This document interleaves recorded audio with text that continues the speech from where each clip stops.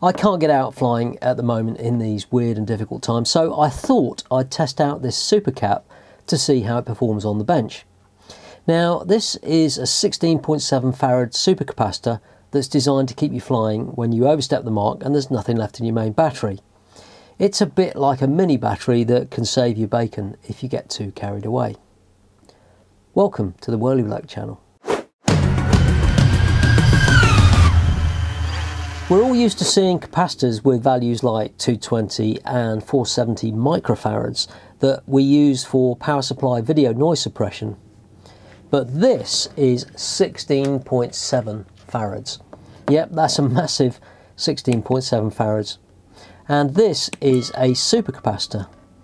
Now, these have been around for a long time in the electronics world.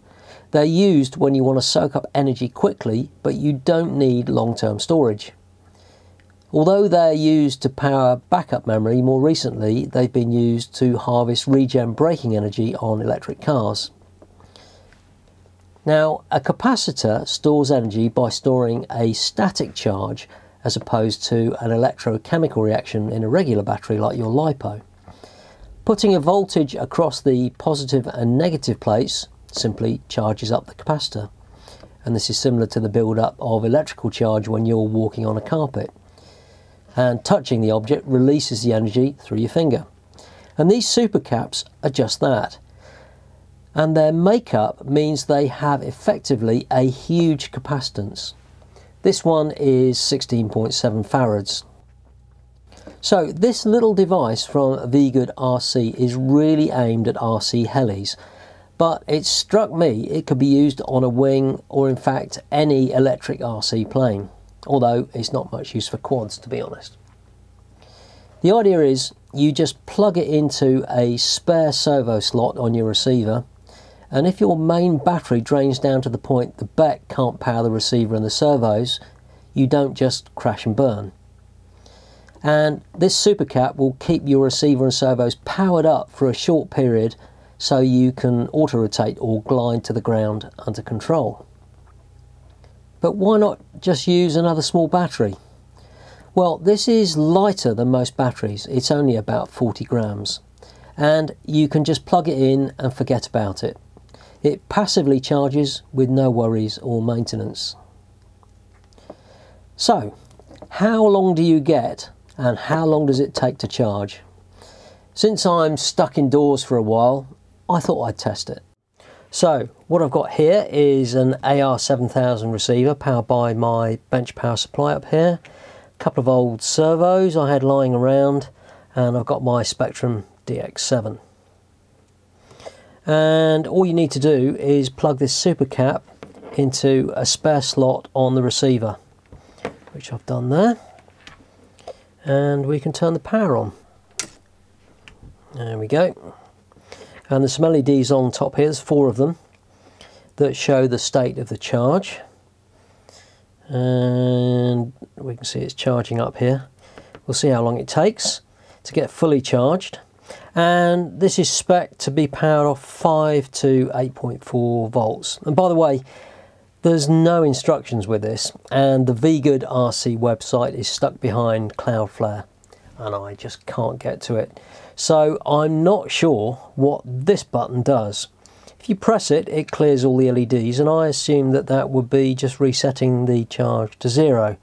But then when you let it go, they just immediately zoom back up to the top again. So if you fathom it out, let me know in the comments. So this is still charging. Just give it a bit of time.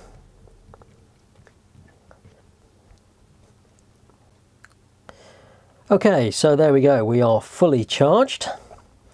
We've got power on the receiver. So we are, let's turn the transmitter on, that would help. Okay, outward bound, okay.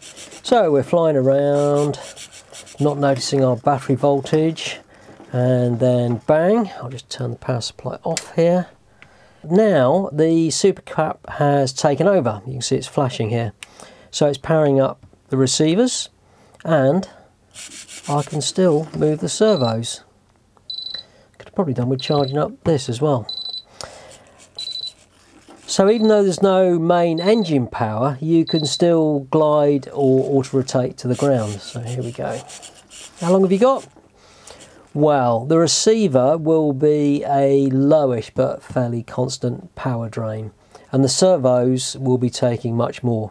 So how much you move them around determines how quickly the supercap discharges. But these are old, large and clunky servos, so compared to the latest efficient micro servos, they aren't great.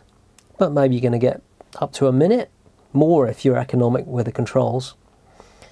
Let's just see where we get to. So we're down to 2 leads on here at the moment. And more flying around, hopefully we can get to the ground.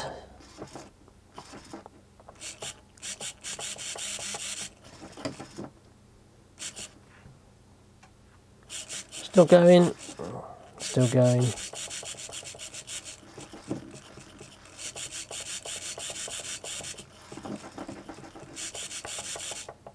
There we go, we're done. I'll turn this off to stop it beeping. So after all that, is it worth it? Well, these are about £20 in the UK, so it's not exactly expensive. And until I can get out with one of my wings, I haven't tried it in the wild. But when I do, I'll let you know what happens. I mean, it is fit and forget, and it may save you bacon and maybe a bigger and heavier crash. Or maybe not crashing in the water. Anyway, let me know what you think. I'll leave a link in the description so you can check out the latest prices. As always, thanks for watching, and if you found that useful, give me a thumbs up and leave a comment. And if it's your first visit, then please do the subscribing bell thingy thing up here to get notified when I post a new video. I'll see you next time.